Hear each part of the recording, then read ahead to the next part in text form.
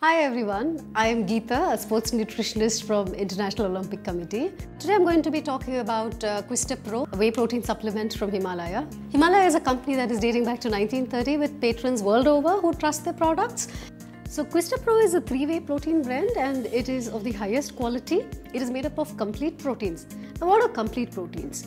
Complete proteins are those that have all the essential amino acids that are important for muscle building. Now, athletes who train long hours or even sports enthusiasts who are into fitness, who look at muscle building, these complete amino acids are very important for preventing the breakdown of the muscle, which is commonly seen after intense workout, and also it is known to enhance the muscle mass. So the product offers 22 grams in one serving. And we know from the scientific evidence that up to 25 grams of protein can be absorbed after an intense workout. In addition to having the complete amino acids, the product also has glutamine and glutamic acid. So what is glutamine? When a person works out, it is common to see that there is a lot of stress on the body and the immunity is often lowered. So these glutamine and glutamic acids are important amino acids or parts of the protein that are very important in order to prevent falling ill. Therefore, they maintain higher immunity. The product also contains whey peptides from the third component of the whey blend, which is the whey hydrolysate. And whey peptides are very superior in quality and they are known to enhance muscle mass.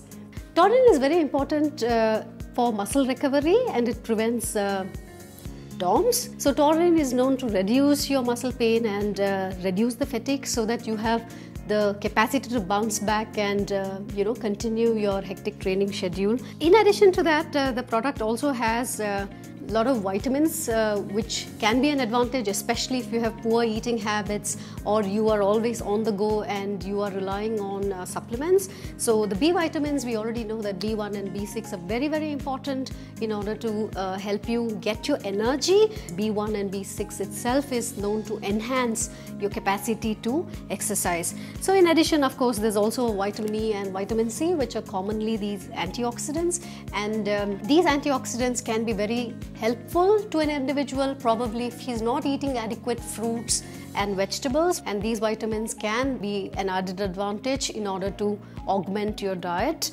So we also have some herbal botanicals that have been added to the product. Hadjor has been one of their popular products, which is important for bone health and even for the joints, which take the wear and tear due to the workouts. And we know that ashwagandha is a very, very old Ayurvedic herb that is known to improve the strength and the stamina, and pomegranates are the richest source of polyphenols, and these are powerful antioxidants in the body which can help us manage the stress of the exercise or the intense workout. The product also has some carbohydrates, and these are in the form of dextrose and lactose. Now, why do we need carbohydrates in a whey protein supplement? A whey protein supplement is always recommended to be consumed in the combination of a carbohydrates. So the presence of dextrose and lactose help in release of the insulin, and these are simple sugars which have high absorbability.